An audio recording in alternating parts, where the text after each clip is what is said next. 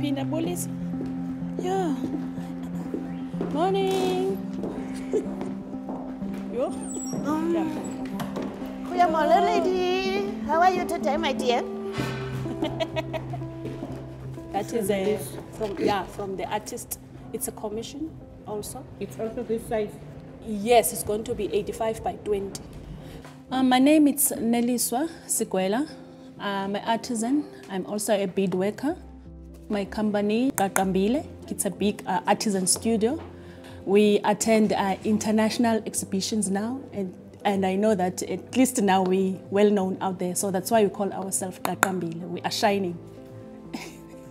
I'm Marlise Kanku. I'm working as a studio manager. I do artisan work. We work with different artists, like the well-known ones, like Lisa Hobler and Marlise Keith. They give us artwork design, where we interpret what is happening to the painting, and we're going to do it in beads.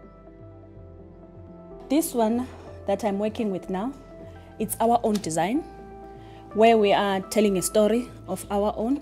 The name of the design, it's called the Isisosa, which means it's the Thanksgiving. In December time, we will go to the holidays to our families in Eastern Cape, so we get together and we cook, and it's the love in the family, we unite. That's why this one we call it Thanksgiving, to show that in December time we unite as a family. Our aim is to make more work for others, because there's a lot of people outside that are struggling.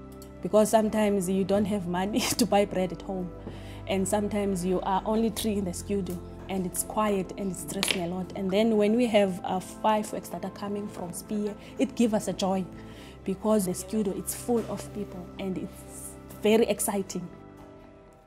Our studio is in Cape Town. And it's next to the Parliament, and it's got a view of a Table Mountain. If you are doing something and it's really stressing us, you can stand in the window and look at the Table Mountain, and then there's some ideas that are flowing.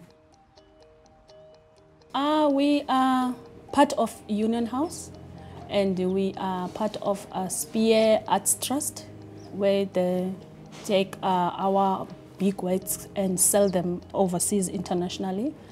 Even now we are going to London is the support of them. I was very excited. My heart was boom, boom.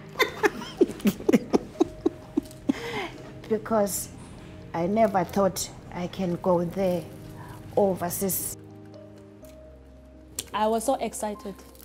I didn't sleep for a week. I was so... Sometimes I feel like crying. Sometimes I feel like pinching myself. Yes. Art gives you experience that you won't believe, because I was dreaming one day that I will like to be on board on an aeroplane to go overseas. And that art did make that happen for me, because I did go to overseas 3 times, 4 times. I can advertise my work more so that it's out there doing my own exhibition, or maybe have a workshop group of youth trying to train them how to do beads on board. And art make a lot of things in my family too. I started this year 2004.